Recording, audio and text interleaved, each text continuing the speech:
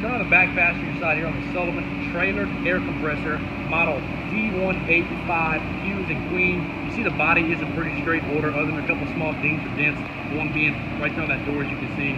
There are no major noticeable holes that we can see. It does have some surface rust here or there, but nothing too bad. It does not crank or run. It does turn over, so the motor does not appear to be locked up. It has that John Deere diesel 80 horsepower engine, so it can't be much. John Deere puts out a very nice, reliable engine. It does have a usable set of trailer tires and a nice set of rims. It has that hose reel there on the side. Coming on the front, you see that instrument panel does flip open to expose your gauges. It does have around 244 hours, as you can see.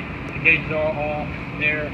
One has a little crack in it, but nothing too bad. This is a nice machine. Put some time, energy, and a little bit of money into it. It'll make somebody a very nice machine. Only at auction time at Brickhouse Auctions. Thank you.